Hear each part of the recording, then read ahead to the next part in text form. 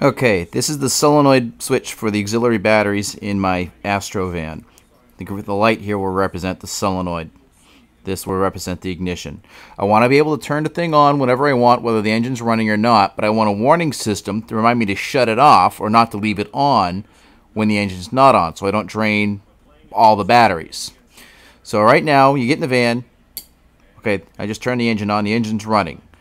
We get no indicator lights because I haven't turned anything on as far as the solenoid goes. Bing, solenoid's on, green light's on, telling me the circuit's active, batteries are charging. I get to where I'm going, I turn the engine off,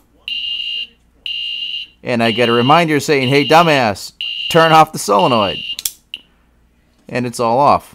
Simple. Just a glorified toggle switch with a warning buzzer and a light. I just went a little overboard, but I like it, so. I turn it on without the engine running. I can use it to jump start the front battery. The front battery's dead.